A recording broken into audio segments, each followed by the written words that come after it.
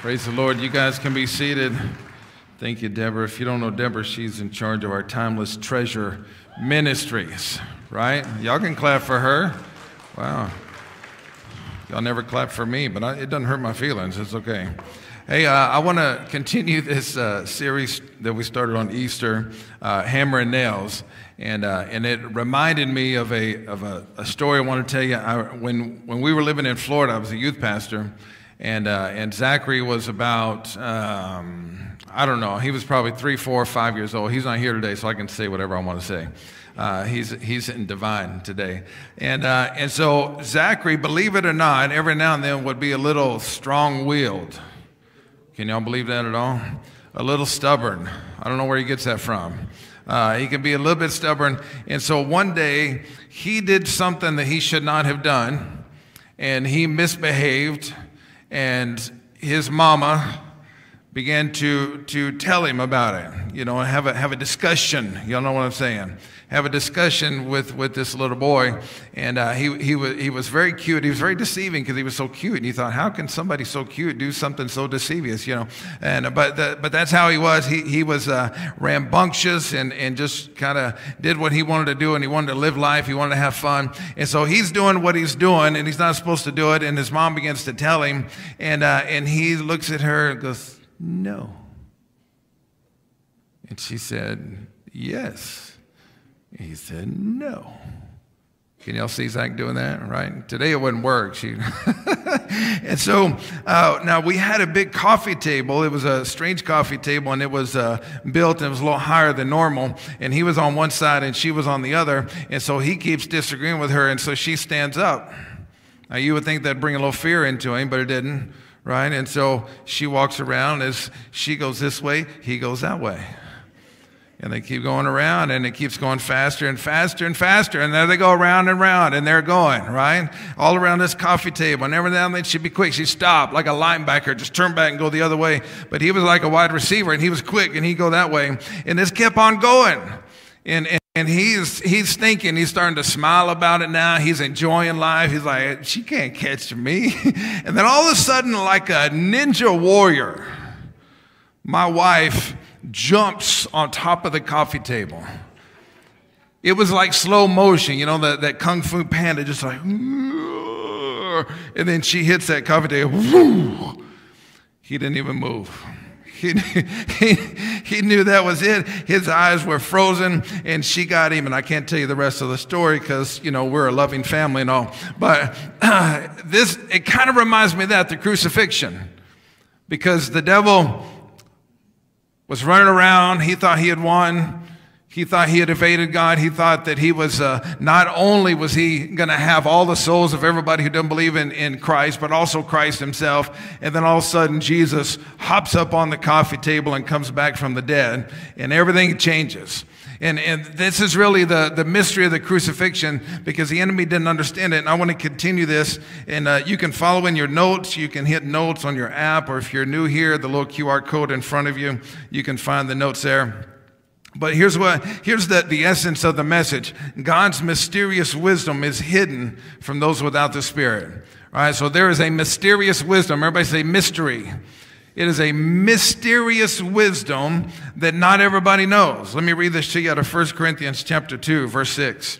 It says, "We do, however, speak a message of wisdom among the mature, but not the wisdom of this age or the rulers of this age who are coming to nothing. No, we declare God's wisdom, a mystery that has been hidden and that God destined for our glory before time began. None of the rulers of this age understood it, for if they had, they would not have crucified the Lord of glory." That's how you know they didn't understand what was happening. They didn't understand the mystery. And the Apostle Paul saying, now we have the Holy Spirit. Now we understand the mystery. If they would have understood it then, they would not have crucified Christ. Let me go on to verse 9. It says, "However, as it is written, what no eye has seen, what no ear has heard, what no human mind has conceived, the things God has prepared for those who love him. These are the things God has revealed to us by his Spirit." And so you have this mystery. The devil didn't understand it. The rulers of the day didn't understand it. Pontius Pilate didn't understand it. King Herod didn't understand it. The religious leaders, nobody understood it. Even Jesus' own disciples did not understand it. And what they did not understand is what we now can understand by the Holy Spirit. And when you understand it, it affects your life. It plays a role in your life. Understanding this mystery, and we have to receive it by the Holy Spirit. And when you understand the mystery, the Bible says that his plan for you will begin to happen. What no eye has seen, what no ear has heard, and what no mind can conceive. So no matter how good your life is, God has something better for you, but you have to understand the mystery. Everybody with me? Amen?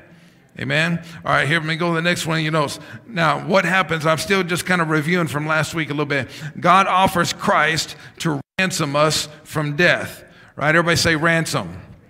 Now remember, if somebody kidnaps somebody and then you give them a ransom, they give you the victim back and you keep the ransom. And so when God says, I'm going to give Christ as a ransom, then what he is essentially saying is, I'm going to give my son, Jesus Christ, to the devil as a ransom so that all those who believe in me but sinned, and because they sinned, they couldn't go to heaven, but I'm going to give a ransom. I'm going to pay their debt with my own son so they can go to heaven.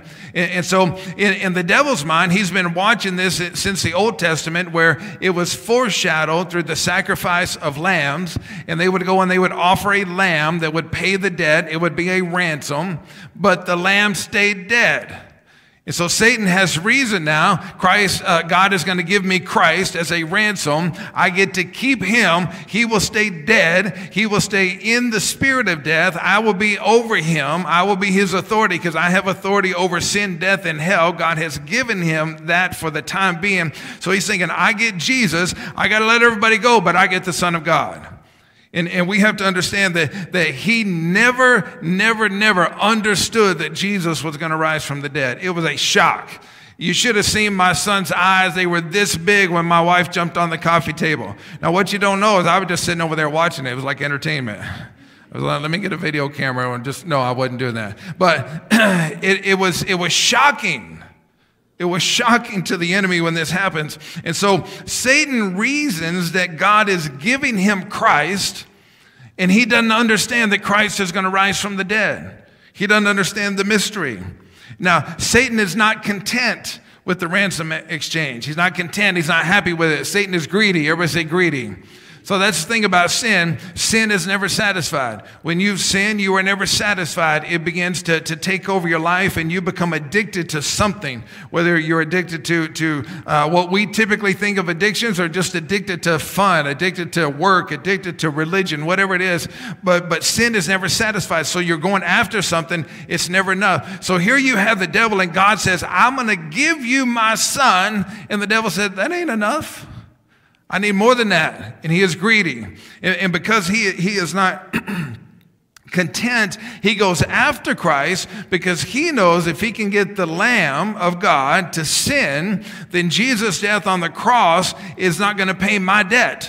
It's not going to pay the debt for anybody. That death on the cross will pay his debt because of his sin. So he's trying to get Jesus to sin. And if he can get Jesus to sin, he gets to keep Jesus and all of us. And everybody, he's greedy. Amen? And so how does he do this? Satan tempts Jesus to sin with overwhelming suffering. Everybody say suffering. And so when we talked about it last week, and the excruciating pain in the crucifixion and how your body dies, you slowly drown in your own blood as it's just filling up in your lungs. But also the emotional pain of seeing the people that you have given your life to for 3 years, and now they are all out there yelling, crucify him, crucify him. Your own disciples, Judas betrays you. Peter denies you even after you told him that it would happen. He still does it anyway. All the disciples are gone. All he's got left is his mama, because mamas are always going to be there. Can I get an amen from the mamas? Amen? And the disciple that Jesus loved, John. And so that's it. Everybody else is left. So it's not just physical pain, physical suffering, but emotional, spiritual. In a little while, we see Jesus hanging on the cross, speaking to God the Father, saying, my God, why have you forsaken me? So there is spiritual. There is the mental anguish. It was so much in the Garden of Gethsemane. So Satan is trying to tempt Jesus to sin with overwhelming suffering. The good news that we know today is that Jesus won the battle. He never sinned. The enemy came at him with everything he had, the full force of the spirit of death, trying to get him just for a moment to be selfish, just for a moment. He was trying to get Jesus to the place that it was too much. Have you ever felt like what you're going through is too much, that the suffering is too much? I can't handle anymore. There's been enough of this and this. If one more thing happens, if we say that, right? And he's trying to get Jesus in this place where he is saying, it is too much pain. It is too hard. These people don't even love me. They don't even care. They are taking me for granted. And the Bible says that he has the ability. So he is all God and all man at the same time. As a man, he's enduring all of this. And as God, he knows on the other side of the cross, there will be a resurrection, not only of his body, but of the body of every believer forever. Amen. And so he has that knowledge. He's got to transfer that knowledge back to the man so that he can stay on the cross, and Jesus wins the battle. Amen. That's the good news of the cross. So Satan is trying to tempt him with overwhelming suffering because Satan is greedy. He wants to keep all of us and Jesus himself. Amen. Now, the devil's ignorance of the mystery keeps him on the attack. He's always attacking. He still doesn't understand the mystery. He's still coming after the body of Christ. He's still going after you. Can I get an amen? If you've been attacked recently, you know what I'm saying. The enemy will never stop going after your mind, after your body, after your marriage, after your family, after your children, your grandchildren. There was always something happening trying to cause them to separate themselves from God. God will never leave us nor forsake us, but when we experience overwhelming suffering, we have a tendency to separate ourselves. Amen? And so what he didn't understand is he could have just received Christ as the ransom, but because he didn't, there was a battle on the cross, and so Jesus was able to face and defeat death. Amen? If the devil just would have been content, if he just would have said, that's enough, but because he wanted more and he wanted more, then what happens? There's a battle on the cross which gives Jesus the opportunity, it affords him the opportunity to face and defeat death. Amen? And so because he defeated death, and now we live in him, then we have defeated death. We have power over the spirit of death. Amen? Turn to somebody and say, you have power. You have power by the Holy Spirit through Jesus Christ over death. Now, I'm not trying to say that you don't have to go to the hospital. I'm not trying to say you don't have to go get some medicine when you need it. I'm not even trying to say you're going to live forever. All right? What I'm saying is the spirit of death, everything that the enemy does to you tries to kill your joy, your peace, your love, your mercy, your compassion, everything good in this life that cannot be measured by science, everything that is good in the spirit, the enemy is constantly trying to expose you to extreme suffering so that you separate from God. He's trying to get you to tempt, but you have power over God. Amen? And so that's the mystery. Amen? Everybody say amen if you understand it. So what that means is every time the enemy comes against you, you should be getting stronger. You should be getting stronger. Every battle you face, every time the enemy does, you ought to say, devil, bring it on, because every time you come, I'll walk away stronger. Amen? Through every valley, every time. Now let's go a little bit deeper today in Romans chapter 6, verse 8. It says, now if we died with Christ, we believe that we will also live with him, for we know that since Christ was raised from the dead, he cannot die again. Death no longer has mastery over him. The death he died to sin once for all, but the life he lives to God. Amen? Look at that phrase. It says, death no longer has mastery over Jesus. What does that mean? That means it did for a little while.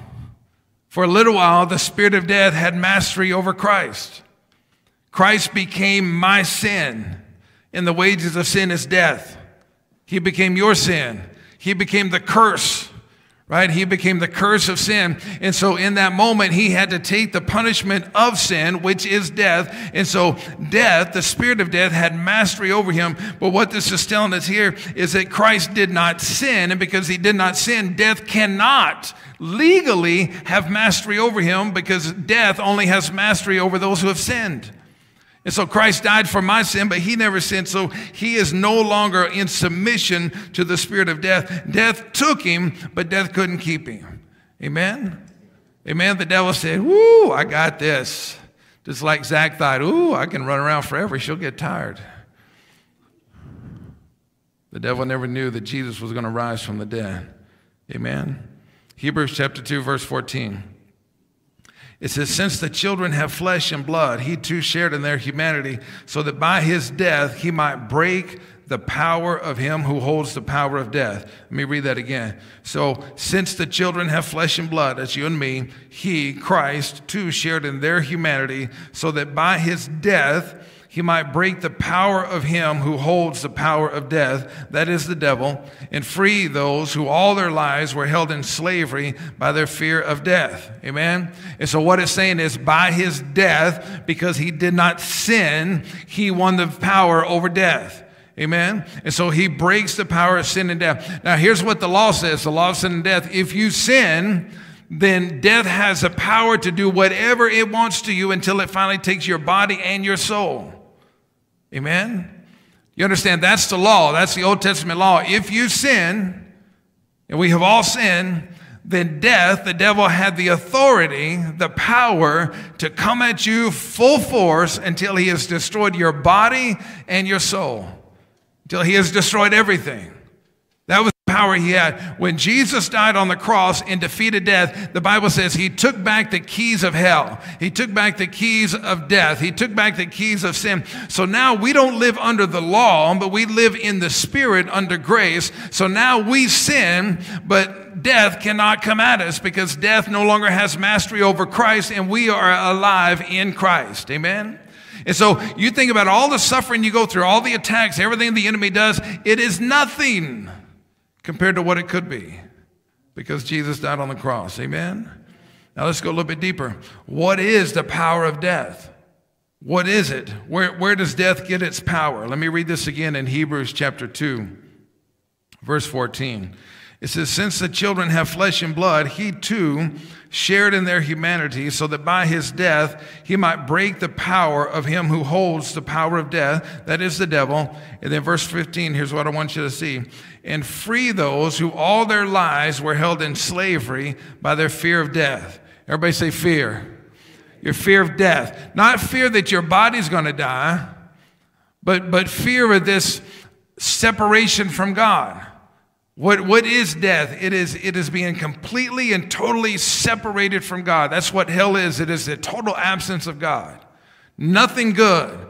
Everything wicked. Everything painful. It is the epitome of the worst of everything you can imagine. And then some. Hell is called a lake of fire. And so it's telling us there in human terms what John the Revelator saw in a spiritual way, that hell is like a eternal sense of drowning and burning forever. Now, I don't want to go there. Amen. And so what does it say? It says the power of death.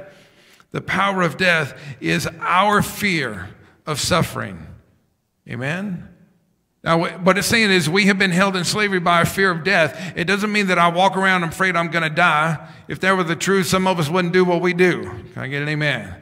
We wouldn't be driving as fast as we drive. We wouldn't be driving as crazy as we drive. Amen. I should do a sermon on how you drive, right? It'd be a little too self-convicting, though, probably. and so, but what is it talking about? Death is the separation of God. Now, here's the reality. God promises he will never leave you nor forsake you. God promises that he will be with you forever. And so, the enemy cannot separate you from God. What the enemy can do is make it feel like you've been separated from God. And that's what suffering is. Suffering is this feeling that God is far from me. It is a feeling that there is distance between me and God. Amen? Here's how I wrote it. Suffering causes a sensation of distance from God. When Jesus is hanging on the cross, he has experienced this. It is a sensation. If you've ever been through the valley of the shadow of death, it feels dark. It feels hard. People betray you. They turn on you. You go through all kinds of mess, all kinds of tragedies, whether they are natural, whether they are man-made, whatever it is. People turn on you. The storms come up. People die. People get, all kinds of stuff. And when you're doing that, you can be in the middle of that saying, where is God in this? Where is he? And here's the problem that we have done. The sinful nature The way we are born, because we've inherited the sinful nature from Adam, has an inclination and a proclivity to crave comfort. Everybody say comfort. Ease. Everybody say ease. And pleasure. Everybody say pleasure. Comfort, ease, and pleasure. That's what we want as human beings all the time. Amen? That's why when you go to the grocery store and the person in front of you is supposed to be 15 items or less and they have 47. You're not praying for them, are you? Right? We want things to be easy, to be comfortable, to be pleasurable. And so because that's our natural inclination, then when we suffer, it feels bad. And so what we have done in our sinful human nature is we have defined what is good and what is bad. And we have said this is good and that's bad. If it's comfortable, it's good. If it's uncomfortable, it's bad. If it's pleasurable, it's good. If it hurts, it's bad. If it's easy, it's good. If it's difficult, it's bad. If I get a new job, that's good. If I get fired, that's bad. If I have a baby, that's good. If I lose a baby, that's bad. And we have defined it this way, so then when we suffer in our mind, this is bad. And if it's bad and we lose a sense of goodness in our life and we associate that with God, so then it feels like we are distant from God. There's so many bad things in my life. Where's God? I've been praying. I've been asking, where is God? I have a funeral coming up next week and speaking to some of the family about other members of the family who are not believers. And the thing, I said, what do you think the family needs to hear? And they said, well, what they keep asking is, how could God do this? In other words, where is God that this person died?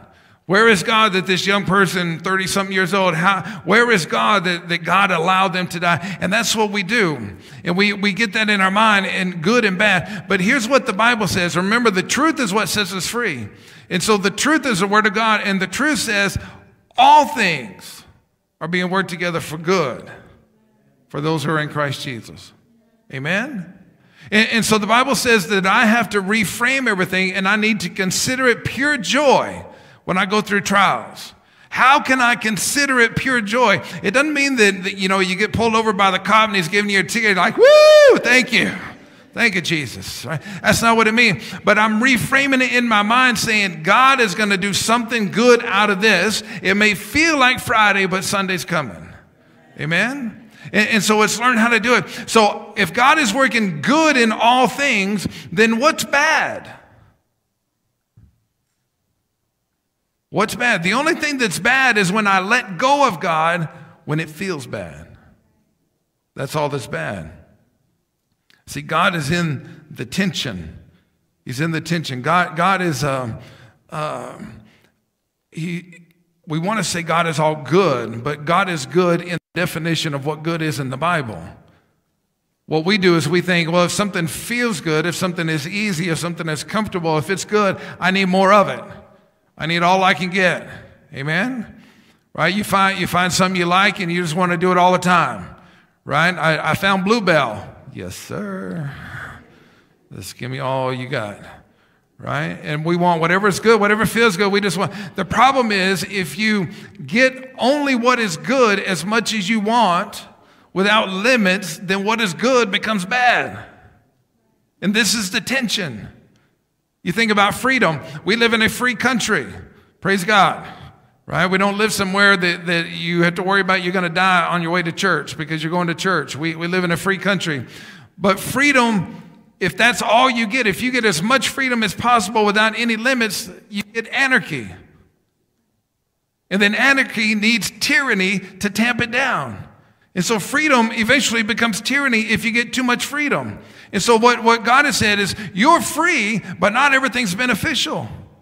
God says you're free to do whatever you want as long as it's not sinful, but even some things that are not sinful are not beneficial, so he puts a limit on it. God is in the tension. He says, be perfect. Amen? Everybody say, be perfect. Right? He says, be perfect. So there's pressure. I got to be perfect. Got to do it right. I got to obey. But then he says, there is no condemnation when you don't. And so there's this tension between perfection and grace. And I'm trying to grow in my understanding of God. I'm trying to grow in my obedience. But if I fail, I have grace, and there's tension. If all you have is be perfect, be perfect, be perfect, that's when you have Christians who are condemning. They are judgmental. They're constantly telling you how bad you are and how messed up you are and how you're going to hell and all. If that's all you got is that, then you become judgmental. On the other side, if all you have is grace without any perfection, then you have no morality. Because you think, well, I'll just do whatever I want to do, and Jesus loves me anyway, and he does, but you're messing up your life. And so everything is in this tension. You look at the earth. God made the earth, and what was the earth doing? It was growing. It was feeding itself. You had rain and photosynthesis and all that stuff I don't understand. And grass was growing, trees are growing, everything is growing. So then what does God do? He makes the animals, and what do? They start to destroy the earth.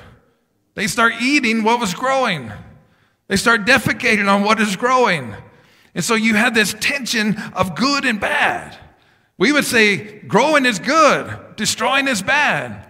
But in the natural cycle of nature, you have growth, and then you will have the death of plants that dry out. Then you have fires that will clean out brush. The earth is in this constant tension of good and bad. And when God made the heavens and the earth and he put the animal, he says, and it was good. Amen? And then he made man. Remember man, Adam walking around by himself saying, I need somebody, right? He's walking around, and God said, this is not good. And so God makes a woman. The word woman in Hebrew means the opposite one against you. Does that feel like your marriage is the opposite one against you, right? If you're amen to that, I'll say, whew. So what? Now that doesn't mean that you're supposed to fight, but what it means is that the way you're designed works against it. It creates friction. And because my wife thinks a different way than I think, and she acts a different way than I think, and we drive each other a little bit nuts every now and then. Can I get an amen from my wife? Oh, she's not here. Okay. So, but what happens is she becomes my limit. She says, well, you're doing this, but you need to look at how you're doing this. You're parenting, but you need to look at how you're parenting. And I'm her limit, and so she's doing things, and we speak truth to one another. So the idea of love is not, the world right now is trying to define love as all good, all pleasurable, all comfortable, all easy, all the time. But the word love in the scripture is both, I want to favor you and I want to do things that are pleasurable, are easy, and are comfortable. At the same time, I will speak truth to you and I will hurt you with the words because it's good for you. God is in the tension. If God is in the tension, then what's bad? The only thing that's bad is when you have only good or only bad. The Bible says, beware if you don't have any enemies. That is a strange thing to me. That means you're living to please everybody, trying to make everybody happy all the time. And in doing so, you're actually losing your own identity. The Bible says that the truth from a friend is better than a kiss from an enemy. And so God is in the tension. And so when everything is bad, if I understand God is in the tension, then there's still good in there somewhere. And if I can find the good, and if I can consider it pure joy, then what can the enemy do to me? Amen? What can the enemy do? Just because it hurts, it doesn't mean it's bad.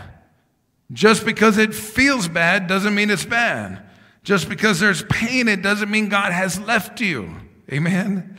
Nothing can separate us from the love of Christ. And so no matter how it feels, God is still there. No matter how bad it hurts, God is still there. No matter how long you think it's going to last, God is still there. And if you begin to understand God is in the tension, so even when it feels bad, God is still there, then you can praise him in the dark. You can praise him when everything is bad. Everything's falling apart, and you can be like Job, and Job is going through hell on earth, and he says, nevertheless, yet I will praise him. Amen? And you have this ability that in your pain, you can hold on to God. And when you hold on to God, you defeat death over and over and over again. Amen? Psalm 37:23, let me read this. It says, the Lord makes firm the steps of the one who delights in him. Though he may stumble, he will not fall. For the Lord upholds him with his hand. I was young and now I'm old, yet I have never seen the righteous forsaken. That just makes you want to say, praise God, right? This is what David's writing. And look at verse 25. I was young, and now I'm old, and I have never seen the righteous forsaken. But he lived before Jesus. And he would later write, my God, why have you forsaken me? Now, the whole idea of Christ on the cross, and he says this, my God, why have you forsaken me? It is a theological conundrum because people say, did God really forsake Jesus? Because Jesus is God, so is that even possible? I don't have an answer for that. That's above my pay grade. That's a mystery of the Trinity. But I can tell you, as a man, Jesus living as a man, he felt like God abandoned him. The enemy came at him. Remember, the enemy before the crucifixion had all authority over death, and he came at Christ with the full force and power of the spirit of death. And because he did, and Jesus won the battle, Jesus now has authority over death. So now the devil gets to decide how far, Jesus now gets to decide how far the devil can go. Amen. Jesus determines death's level of attack. Death has no power over you and I. So two things have happened here. One, Jesus has limited how much the devil can do to you. We wonder, I can't imagine there could be any more. Trust me, there could be a whole lot more. But because of the grace of God and the victory on the cross, God has subdued the devil so he can only do so much. And then he has given you the spirit to resist. The Bible says if you resist the devil, he must flee. He doesn't have a choice. He's got to go. It's written down in law. God has says to the devil, if they resist, you can try for a little while. But if they keep resisting, you got to go. And this is the power we have. And then every time the full force that the devil is allowed to bring against me, whatever that is, every time I win, every time I resist him, he is going to come at me with suffering. Never to the point of Christ, because Christ is in control now. But to whatever degree he comes against me, every time I win, then I've won that battle. Now the enemy's got to go back to God and say, well, can I do a little more? And he's got to go and beg, and God will say no, or he'll say yes. I love it that it says that Jesus has the keys of the kingdom, because Christ is the second person of the Trinity. He is the one who became flesh. He lived this life so he could understand what it's like for you and I. And he is our compassionate high priest, amen? And so the one who decides how far the devil can go has walked in your shoes. The one who decides how far the devil can go has been in your situation. And he knows how much you can handle. And so when the devil goes back and says, how far can I go? He will limit it based on where you're at, because the Bible says God does not break a bruised reed. In other words, if you're already in the valley, God's not going to let the devil just keep heaping it on. So what we have to understand is it may feel that way, but we have to know this truth, that no matter how bad it feels, it is limited, and we have power, and God has given us only what we can get through by holding on to the Holy Spirit. The Bible says he will never give us more than we can handle. Amen? You heard that before? Okay. It says without an escape. He'll never give us more than we can handle without an escape. Everybody say without an escape. Next time you say that out loud, make sure you say that part, without an escape, because the escape is the Holy Spirit. God will give you, he will let the devil come at you so often with more than what you can handle on your own. But he gives you the Holy Spirit so that you can have victory over whatever happens. Amen? So now, when you understand what's happening at the crucifixion and how the enemy still doesn't understand this, he's going to keep attacking. He's going to keep coming at you. He's got to ask for permission. It is going to be subdued. It can never be as much as he wants. And God is going to protect you based on where you're at in that moment. And so in all of that, you can consider every piece of painful moment of your life as good. And you can still praise him. And you don't have to be afraid. Amen? Let me read this to you. John 16:33, and I'm almost done. Jesus said this. He said, I have told you these things so that in me you may have peace. In this world you will have trouble. But take heart, for I have overcome the world. Amen? This is the key. If I understand the mystery, then when pain comes, I will take heart. If I understand the mystery, then I will encourage myself. If I understand the mystery, I will not go into depression. I will not go into anger. I will not try to alleviate the pain quickly with drugs or alcohol or whatever. I will hold on to Jesus because I know that even though it feels bad, it's not bad because God is in the tension. And if I'm in the valley now, he's going to lead me on to the green pastures. Amen. We love Psalm 23. The Lord is my shepherd, I shall not be in want. He leads me beside quiet waters and guides me to green pastures. And we love that. We're like, yes, that's the life I want, just serenity, right? Reminds me of that Seinfeld episode, Serenity Now, right? So serenity, I just want peace and joy and happiness all the time. But if sheep stay at one pasture the whole time, they'll destroy it. And so the good has to have a limit. The limit is the shepherd's got to take them to another pasture. And what's between this pasture and that pasture? The valley of the shadow of death. But God is in the tension.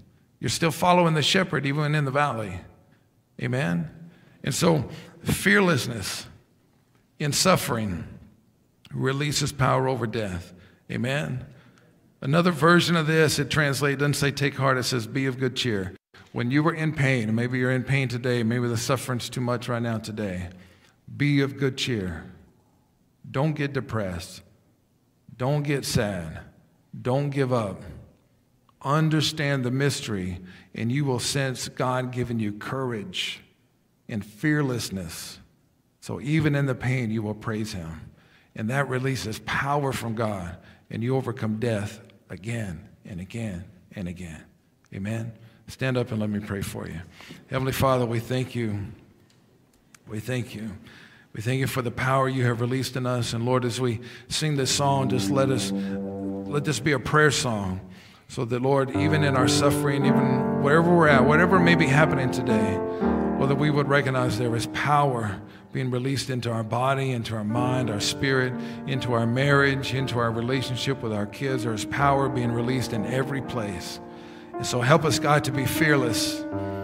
Fearless, to not let fear take hold, to not give the devil a foothold, but to understand that you are in the tension. And what feels bad is not really bad as long as we hold on to you and let your power be released. In Jesus' name, let's sing this.